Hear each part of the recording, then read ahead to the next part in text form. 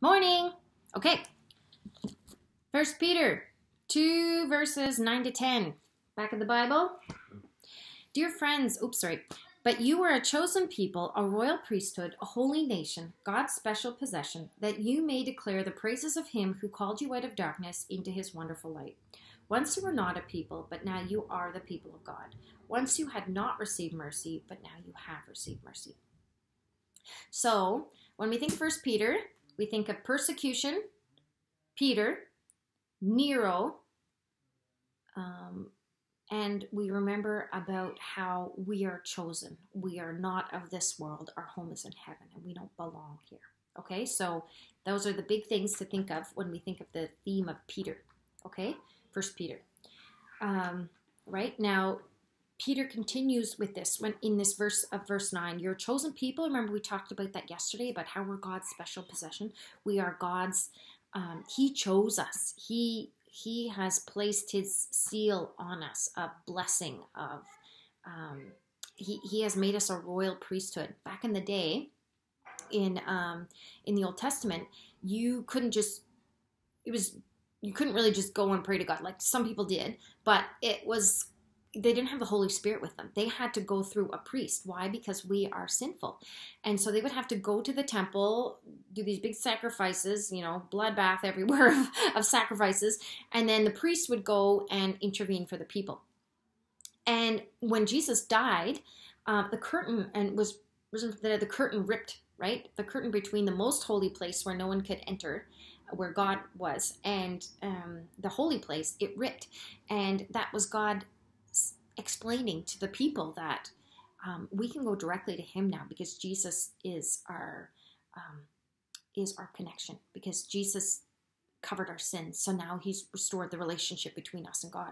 And so we can pray directly. And when the Holy Spirit was sent to us at Pentecost, we're able to we have the Holy Spirit in us. We can talk to God all day, every day, if we want to, which is amazing. Right? A holy nation, God's special possession, that you may declare the praises of him who called you out of darkness into his wonderful light. So we talked about last day about how, we're not zapped up to heaven once we become Christians because we have a job to do. And today what I really want to emphasize is that you may declare the praises of him who called you out of darkness into his wonderful light. It's not saying you're here to convert everyone. And I think sometimes as Christians, we focus so much on that. Like, I've got to share the gospel. I've got to, my neighbors all have to come to Christ. That is part of our responsibility.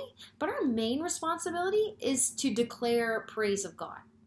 And that is often a better influence or a better way of sharing the gospel than us going out and kind of artificially looking for opportunities. Do you know what I mean? Now, I'm not speaking against that, because there's times where that's totally what God wants, and there's many people who've come to Christ through that. But there's also times where we just live out our faith, and when we're so in love with God and he's such a part of our lives that he's going to come up in our conversations. Remember I told you about that friend of mine who's amazing. She's always talking about God, and you can't get away from it. And not like you would want to get away from it or anything, because it's amazing, but it's just so part of who she is. It's so authentic. It just comes out. And you can just so tell she's in such a strong relationship with him that it's just obvious, right? And so we have a mutual friend who's very much not a Christian, very against Christianity, thinks Christians are very, what's the word?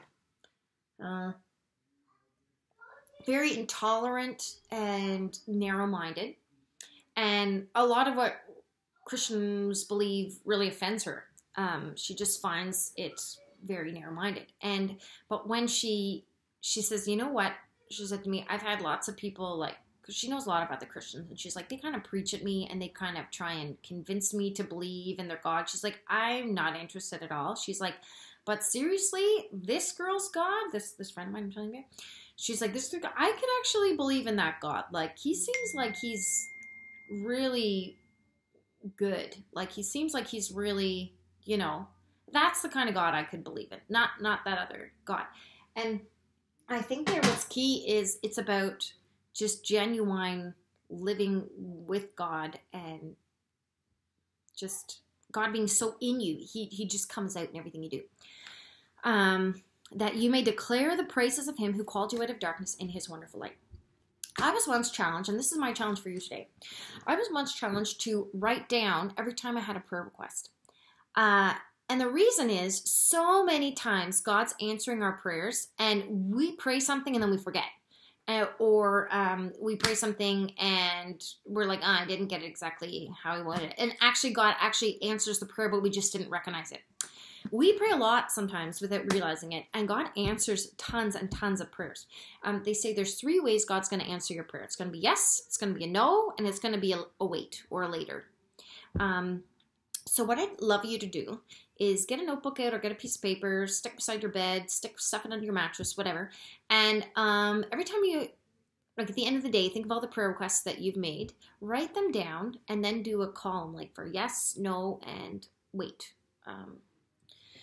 And see what happens. I remember thinking like, oh yeah, I'll write down like 20 and I'll get like 1 answered. I had every single one answered, and there were some that like couldn't be answered till I was an adult. It would be like, please let me become a teacher or whatever, which by the way, check, that one's checked off. But some of them were going to be later. But for the most part, anything that was current, it actually was answered. And I would have sworn that, no, I wouldn't have sworn, but I would not have thought that that would happen.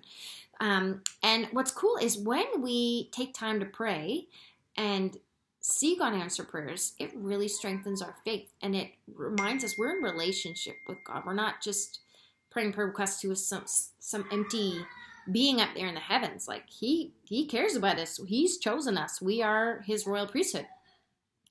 And our prayers have power because of who God declared us to be. So I just had an amazing prayer request. I can't go into the specifics because it doesn't concern me, but yesterday I was feeling pretty low because I was thinking like I have this situation and it's not going to get resolved. It's going to be a very slow fix and I feel lost. I don't know how to deal with it. And I told my dad, and he and my mom just started praying, and bam, this morning I got up, got 2 phone calls, prayer basically answered, and the situation is not resolved, but now I have the keys to move forward. So that was huge. And so I called my mom and I was like, oh my gosh, this prayer was totally answered. And she said, you know what, I just had a prayer answered. And she was saying about how, well, I won't go into hers, but it was cool. And then I was able to tell her about that friend of mine with the whole thing in China and about how that prayer was answered. And she was like, isn't that cool? God used 4 different people there to bring about this answer to prayer. And it's cool. God does that. And if we don't write this stuff down, we forget about it. And our role is to declare the praises of him.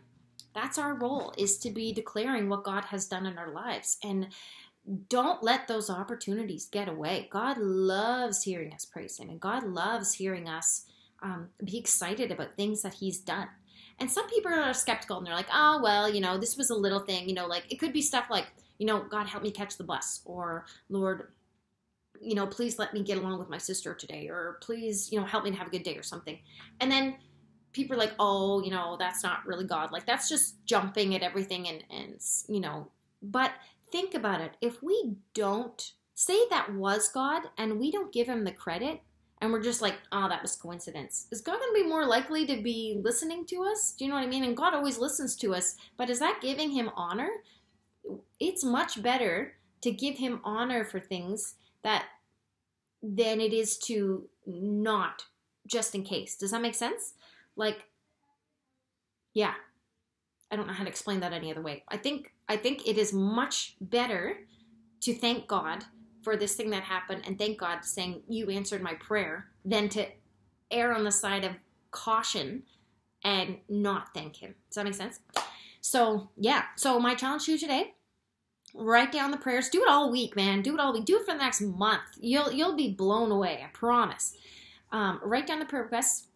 Yes, it was answered. No, it wasn't answered. Or God said no. Sorry, not that it wasn't answered, but God said no. Sometimes it's really good God doesn't answer all of our prayers like with a yes, because I'd be the next Elon Musk and we'd be heading into space. I'm just kidding. We wouldn't be, but I would, it's really good God doesn't answer all my prayers. I probably have like 30 dogs. It would be terrible. My whole house would be plants. I'd be living in a giant plant with dogs.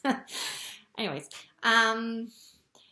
So, yeah, not relevant. Anyways, let's pray.